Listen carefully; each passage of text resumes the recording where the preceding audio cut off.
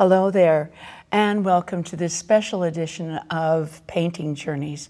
My name is Kitty Lynn Klisch, and I'm here today with the principal of St. John the Baptist School in Plymouth, Wisconsin, Mrs. Amy Nelson. Hi, Amy. I'm very grateful to have the honor of being on Kitty's show today. Thank you. I cannot believe that after all this time, and it was a short time, since we first met, it was a short period of time, but it seemed to me like it has been ages that this process of bringing this painting to life, of bringing your dream to life has taken. And do you remember how we first met? Barbara Steinacker, a mom of one of my students, knew that I was pursuing the possibility of having an artist come on site to do a painting of St. John the Baptist. And Barbara introduced Kitty to me. And, yes, introduced you to me, and then the journey began, and it has been an absolute beautiful journey. I've been a member here at St. John the Baptist School for 21 years. This is just completed my third year as principal, and obviously being a parochial school, we are faith-centered, and part of our mission at St. John the Baptist School is to share the faith with our students. And so I truly believe that your painting tells a story for our students and is going to be telling a story to our students for many years to come. I really, truly feel that besides the beautiful presence that it's going to have in our school, I think that just the story behind it is meaningful as well.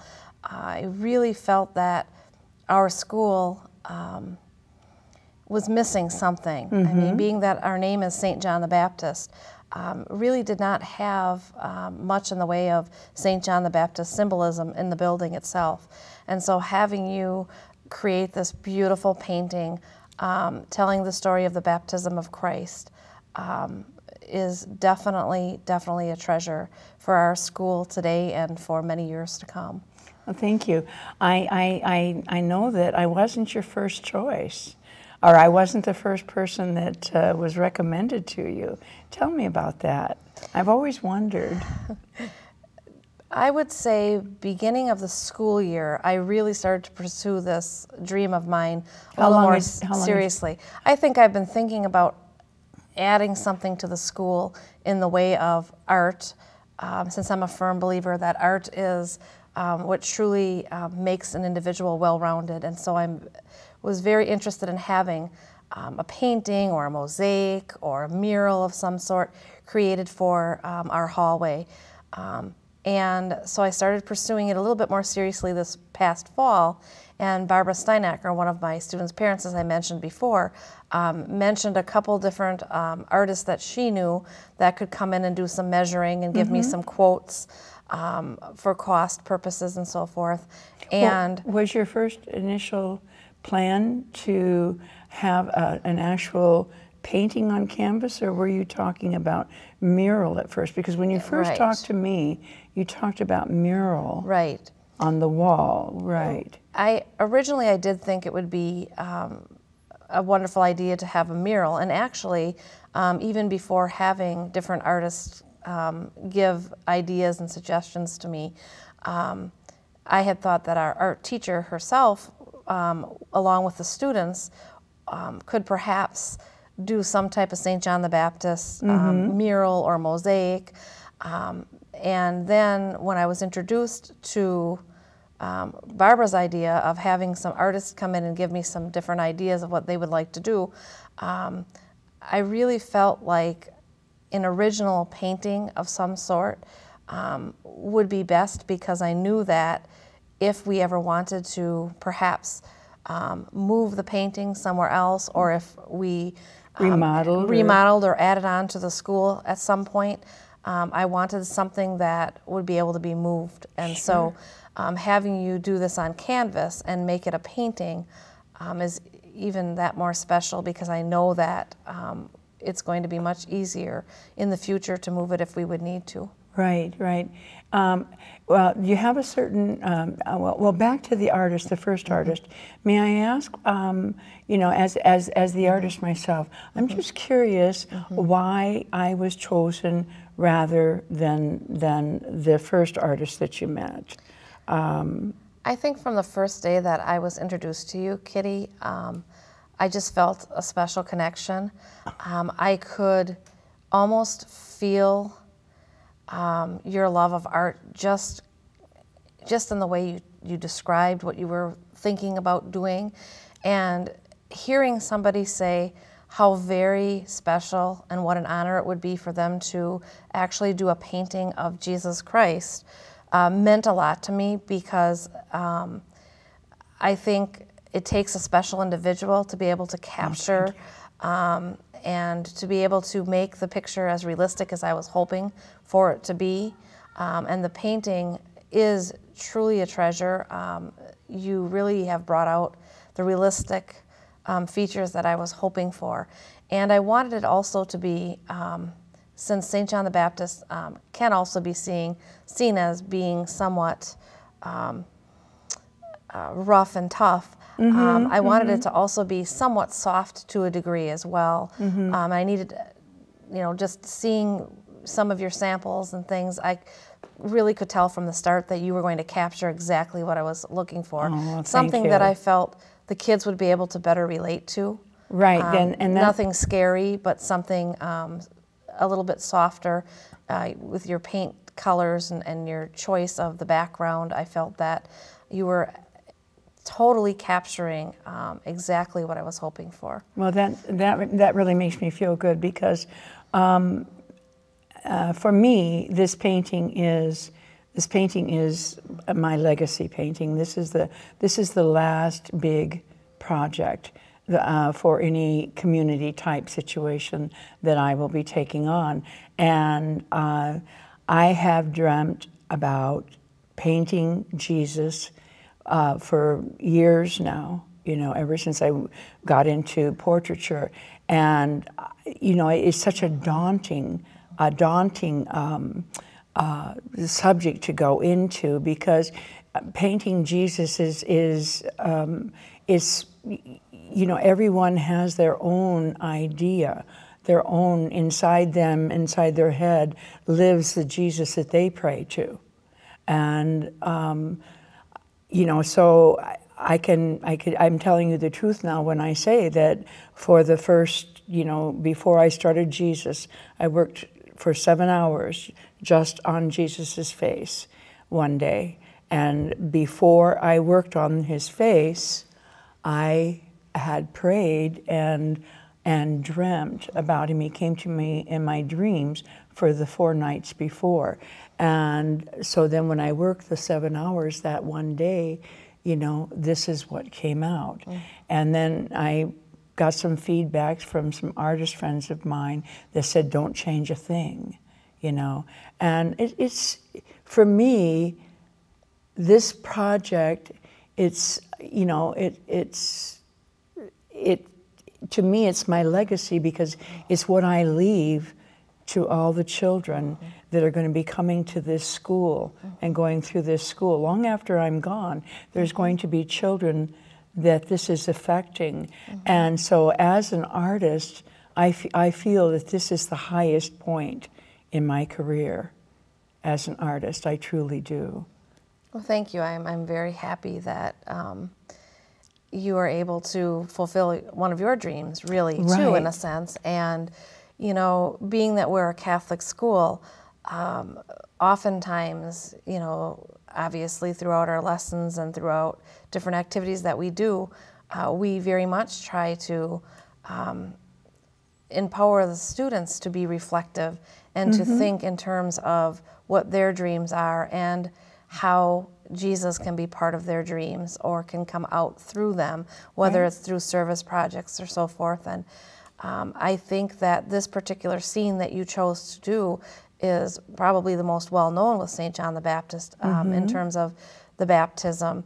And I feel that it's very powerful And it very much goes with a theme that we had a few years ago where the Spirit makes a difference. And just looking at this dove coming down, ascending down, I feel like it really does kind of make me, and hopefully the students will as well, reflect on that the Spirit does make a difference, and that Jesus Christ is very powerful, right. and is the Messiah. And Right. Your painting definitely makes me reflect in that sense too.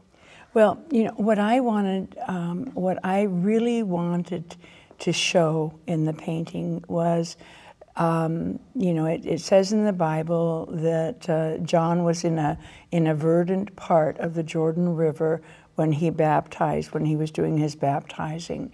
And so I researched a little bit about that. And the Jordan River is a kind of a brown river like we have here in Wisconsin. And, you know, the greens and reflections are kind of brownish green. And so it's all soft in the background, and the trees, olive trees and things like that. But I wanted for the family that is in the painting, the family, I wanted them in there as witnesses, the traditional family, the mother, the father, the mother holding the baby, the sister and the brother. I wanted a portrayal of a traditional family there watching this. And what this is really portraying is an exact moment in time when, because even though John the Baptist and Jesus were cousins, John did not know that Jesus was the Messiah. He knew that he was a prophet, I think, but he did not realize he was the Messiah. And so when Jesus came into the water and John put him under the water to baptize him, and then when he came up, he brought him up, and he's holding him with one arm behind him. At that moment, you know, God's voice comes down out of the sky saying, "This is my beloved Son, in whom I'm well pleased," and a dove descended.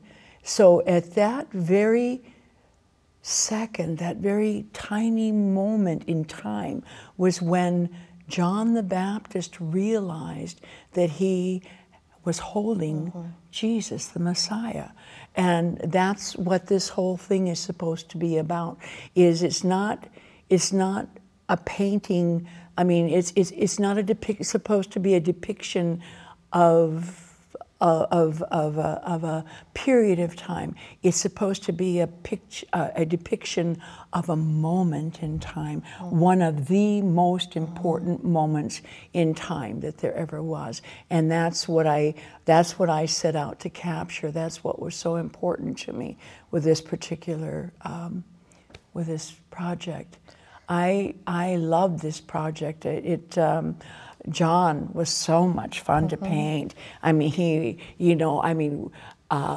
to put all the curls in his hair and his camel hair coat and all that, and that kind of like little bit of a wild look in his eyes, but not enough to scare the children, because I kept thinking, you know, the little ones are going to come up to this, the little preschoolers and kindergartners are going to come up to this, and we want them to feel safe, you know, and not scared. Yeah, so it was just such an awesome project. It really was. And I'm almost sorry to see it end. Let's see, we started working together in, I think it was a couple of months ago. And then we had a little brief period where I couldn't make it, but then I think I seriously started painting the last week, and I've been painting for 5 weeks now, working on it for 5 weeks. And I think also just as the dove is descending, how the dove is also looking at Jesus, just like St. John the Baptist almost has that surprised look on his face. Right, exactly. Is just breathtaking when you first look at the picture too. It's very noticeable. And yeah. Well, that's where I mean, everything else is has sort of a pastoral look to it. It's all right in here is where the energy is. You know, the dove coming down looking at Jesus. Jesus is looking at the dove, but if you look at his eyes, Amy, he's also looking at you. Do you see that? Mm-hmm. And but anyway, he's looking up, and then he comes around the wing comes behind John, of which includes him in this energy, in this force, and John is looking at Jesus with the realization of who he is, and the dove is looking at Jesus, and I almost wonder if the Spirit is saying, I hope you're ready, kiddo. Mm-hmm. I hope you're ready for this. You know, I mean, that's making light of it, but you know, not to be too serious. But yeah, this is where all of the energy, the interplay of John and Jesus and the Holy Spirit, and then all the action down below. And to me, the action down below of the water and the bubbles in the water, that's like the result. That is all of the change that Jesus brought about. Right. That's what that represents to me, you know? And very exciting for us here at St. John the Baptist School is this painting will be hung in one of our longer hallways. So when you are walking down the hallway from one end to go towards the picture, it's going to appear as if you could almost walk right into the Jordan River. Right. And I think for our students, being that this picture is so big, this painting is so big, it's just going to even bring it to life even more for them. Yeah. And it's almost as if you can, the detail that you put into the picture, into the painting, pardon me, it makes it almost 3D. It's almost as if you could really feel St. John the Baptist's curls in his hair, or, and you know, and I think you said it best when you say that is very representative, the water below Jesus and St. John the Baptist, representative of the changes that Jesus made. I was thinking too, just in the changes that life can throw your way sometimes. Right. So, you know, that's one of my favorite things about art in general, is the fact that you can take a look at art and you can really appreciate so many different things about one painting. You know, I came in here just the other day to see how far you were, and I can remember standing and looking at it and noticing something I hadn't noticed before.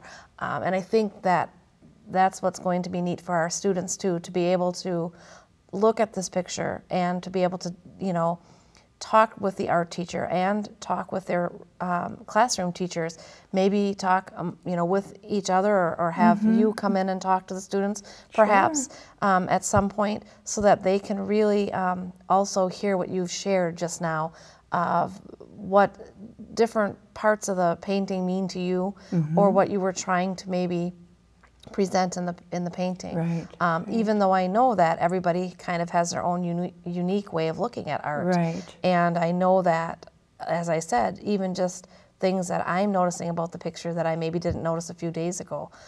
So I think in time, I will probably be able to share many more things that I really, that this painting has really brought out to me. Yeah. I appreciate the fact too, Kitty, that you were so willing to research this particular neck of the woods, so to speak, so that it could be very realistic for our students, in a sense that if they didn't know very much about the Jordan River, or they didn't know very much about what a typical family of that time would have worn for clothing, or maybe would have looked like, that you tried to capture some of those demographics as well. Well, thank you, and we need to talk about where this was done. Where right now we're in the it was the old gymnasium of the school, of which was turned into the Performing Arts Center, and so the canvas, because it's 6.5 by 7 feet tall, It had to be built right here on site. And so the canvas was built, and then and we put it on the stage, and then I've done the whole painting right here on site, of which was very nice, because in the beginning, when the children would come in, they were when school was still in, and the children would come in, the different classes, and they would ask them questions and things. It was such a teaching moment for me. I enjoyed it so much. I really did. It was really great. So this has been a nice place, a nice, you know, I mean, I hear the bells, the church bells, every hour at noon. You do the little melody and everything. This has been such a wonderful, peace-filled environment to create in, and I thank you so much for having this available to me as an artist to create in. And I know, you know, I can also say to you thank you, because I know that not just my teachers, but the students as well definitely benefited from being able to have a professional artist in the building, one in which that they can be inspired by, look up to. I do know that some of my students were on your website, looking at some of your artwork, and were very excited to get back to the classroom and try their hand at painting also. Oh, great. And, you know, I think that part of our programming here at St. John the Baptist is to make sure that we keep some of these fine arts, such as art itself and art appreciation. Right. And the allowing of the creativity and craftsmanship that art can help to present to students and help the students become more well-rounded. And so having an artist in the building has been residence. Yes, it's been an absolute joy. And as I said, it's been an absolute honor having you here at St. John the Baptist. Thank you so much. Well, I'll tell you what. You know what the time is? It's time for me to sign the painting. Oh, I cannot believe it.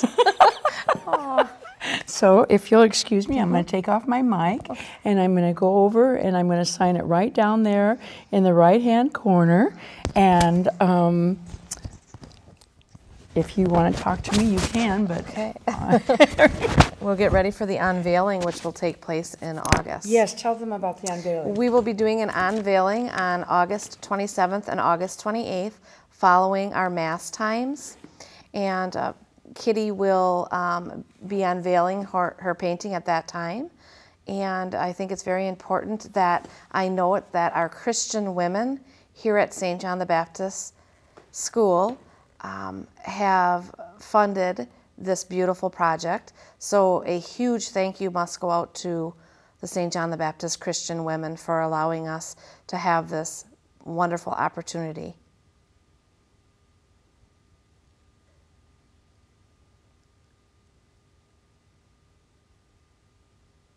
Kind of awkward here.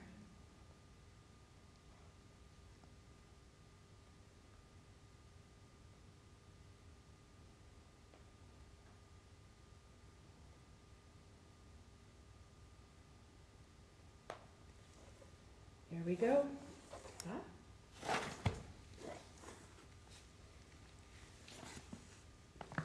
And so all right, I think we're going to call it a wrap. And so... And a beautiful wrap it is. Thank you. Thank you so much. Thank you, Amy, for being my guest on Painting Journeys today. Thank you for all the kind things that you've said. And thank you for being my support. You and your staff have been my support and have kept me lifted up, because for me personally, this has been quite a journey, sometimes of doubt, sometimes of wondering if I had the ability to do what I had in my heart that I wanted to do.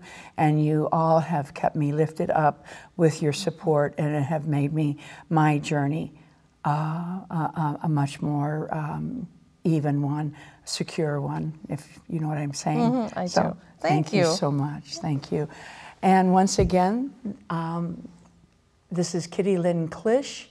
This is a special edition of Painting Journeys, and I hope to see you next time. Bye-bye for now.